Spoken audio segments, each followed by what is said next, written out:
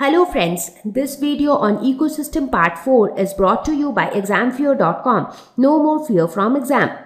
The next category is consumer, that is they just consume food. They do not prepare food on their own, but they depend on other living organisms for their food. So these organisms depend on producers either directly or indirectly. So what do we mean by directly and indirectly? Now when we say that an organism depends on producer for its food directly, that means it directly consumes the producer. And what are producers? They are the green plants. So if an animal is directly consuming the green plant, that means they are directly dependent on producer for their food. Indirectly means they are not consuming the producer directly, that means they do not consume green plants directly, but they are consuming something else which is dependent on producer. So it is something like, for example, let us suppose we take example of a cow. So a cow feeds on plants, it directly feeds on plants. So that means cow is a consumer who is directly dependent on a producer, that is green plant. Now let us take an example of another animal, let us say some other animal, say a lion. So in this example of a lion which feeds on say cow, so in that case the lion is also dependent on plants, but it is indirectly dependent on plants because it is not directly eating up a plant, but it is eating up an animal which eats plants. So that means all the consumers will directly or indirectly depend on the producers, that is the plants. So consumers are also known as heterotrophs. Now what is the meaning of heterotrophs? Hetero means others. So these organisms are dependent on others for their food, that is why they are called heterotrophs. Now similarly, the producers are known as autotrophs. Auto means self. They are dependent on themselves, so they are called autotrophs. Now some of the examples of consumers are animals, insects, birds, human beings. So these are all examples of consumers. That is, in fact, except plants, all other organisms, they are going to fall under, they are not going to fall under the producer category. However, there are quite a few animals who fall under the category of decomposers. So we will see that a little later. So now again, these consumers, since a huge variety of animals fall under the category of consumers, so a further classification has been done. So these consumers are again based on their specific food habit. They have been further classified into the following types, that is herbivores, carnivores, omnivores. So these are the further classification of consumers. And parasites. So they are all consumers, that is they are all dependent on other organisms for their food, but how exactly they derive their food, based on that they are divided into the following categories. So we will talk about each of these categories now. So we will start with the herbivores. So what are herbivores? Now from the name itself you can guess herb. Herb means something related to the plants, right? You would have heard about herbal medicines, herbal cosmetics. So what is herbal? Something which is derived from nature, which is derived from plants or plant products. So herbivores are those animals which directly eat plants. So these organisms feed directly on producers, and who are producers? Plants are the producers. So examples of herbivores could be a goat. For example, here you see a goat could be a herbivore because it feeds only on plants. A cow could be a herbivore again because it feeds only on plants. So these are examples of herbivores. Herbivores are also known as primary consumers. Why? Because these are the consumers who, like, it is like if you look at it in the form of levels. So the first level was producer. Why? Because they could produce their own food. Now the next level would be consumer, and that to which consumer? Which directly feed on producer. So that is why they are primary consumers. That means all those which directly feed on plants are primary consumers. So herbivores are also primary consumers. So examples: goat, cow, buffalo, horse. These are all examples of herbivores. Next is carnivores. So these are organisms which feed on herbivores. So they do not directly feed on plants, but they feed on animals which feed on plants. So for example, here you can see lion and tiger. These are examples of carnivores because they feed on, they can eat a goat, they can eat a cow, they can eat a buffalo. So basically they indirectly depend on plants and they eat up herbivores. So they are called carnivores. So examples would be lion, tiger, and they are known as secondary consumers. Why? Because they are in yet another, the next level. So that means after primary consumer comes the secondary consumer, and this secondary consumer feeds on the primary consumer feeds on the producer. So carnivores are secondary consumers. So examples, lion, tiger. Third one is the primary carnivores. Now even the carnivores again can be further classified. Now carnivores are all those animals which feed on herbivores, that is, which feed on other animals which depend on plants directly for their food. So these carnivores can again be subclassified. So the primary carnivores and again the secondary carnivores. So what are primary carnivores? So these are organisms which feed on herbivores directly. Now, as I gave you an example, a lion can feed on, or a lion can eat a goat, right? So let us suppose if a lion, let us try to understand it like this. Let us suppose we have a lion and this lion is eating up a goat. Now this lion can also eat up a human being. Right? A lion can eat up a goat and a lion can also eat up a human being. So what is a goat?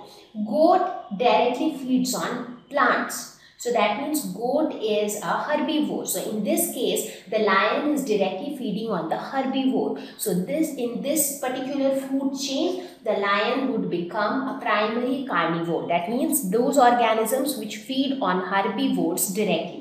But in this case, the lion is feeding on humans, and humans, do they directly feed on plants? Humans can eat plants, humans can also eat animals. So the humans can also eat something like a fish, and this fish can eat maybe a plant or any other animal. So basically in this case, the lion is not eating up the herbivore directly. It is eating up an animal which feeds on herbivores. So basically the level is increasing in this case. So in this case, the lion is not a primary carnivore. So primary carnivore is that animal which feed on herbivores directly. So examples would be frog, grasshopper. So these are all, not frog or grasshopper, this basically gives you a food chain. So here you have plants. So let us say that this grasshopper feeds on the plants and the frog feeds on the grasshopper. So in this case, this frog is an example of a primary carnivore because the frog feeds on an animal which is feeding on plant. So that is why this is a primary carnivore. Now let us see an example of a secondary carnivore. These are organisms which feed on primary carnivores. Now let us suppose on the same food chain, like you can say that in this case only the frog might be eaten up by a bigger animal. So that bigger animal becomes a secondary carnivore. So a frog might be eaten up by a snake. So the snake becomes a secondary carnivore. So lion, tiger, sharks, wolves, they all can fall under the category of secondary carnivores. Now, one interesting thing I would like to mention here is the concept of food chain. I will talk about food chain also a little later, but I am sure all of you would have known about what is a food chain. Now, in this entire food chain, now one organism can feed on multiple other organisms. For example, a lion can feed on a goat, a lion can also feed on a human being, a lion can eat up a cow, a lion can eat up a buffalo. So, a particular animal has a lot of options to eat upon. Now, depending upon which particular organism that particular animal is feeding on, it is decided whether it is a primary carnivore or a secondary carnivore. Because if I talk about a food chain like this, the first one where the lion is eating up the goat, in that case the lion appears to be a primary carnivore. But when I talk about a food chain like this, the second one, there the lion appears to be a secondary carnivore. So depending upon the food chain of which that particular animal is a part, it is decided whether that animal should fall under the category of primary carnivore or it should fall under the category of secondary carnivore. So I hope the concept of primary and secondary carnivores is clear now. Okay, so with this we have covered two different types of consumers. One is herbivore and the other is carnivore. Now let us talk about the third one, that is omnivores. Now omnivores are those which eat both plants as well as other animals. So it is like an intermediate, or it is like a mix of the herbivore and carnivore. So it eats plants also and it eats other animals also. So they are called omnivores. So the best example is human beings. So organisms which feed on both plants and animals, they are omnivores, and best example, as I said, human beings, cat, rat, monkey, these are all examples of omnivores. So they eat plants, they also eat other animals. And the fourth type of consumer, that is parasites. So what are parasites? Now parasites are those organisms that live on or in another organism and derives food. Now this means that you have one organism and that organism is living inside the body of another organism. You can take a couple of examples. Let us suppose in case of human beings. So inside the human body, you might have some small microorganisms living inside our body. So those organisms derive their food from our body. So they are parasites.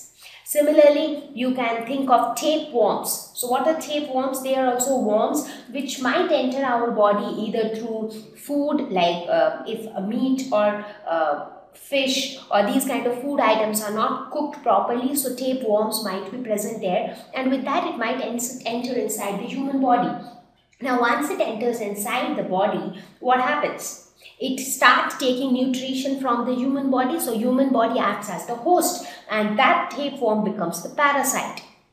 So in this case, so parasite again is another type of consumer where you live inside another organism and you obtain your food for your sustenance for that organism, and at the same time sometimes you also cause harm to that organism. For example, when the tapeworm enters the human body, the tapeworm just take away all the nutrition from the host, and it also gives out excretions which are extremely harmful and can cause infection in the human body.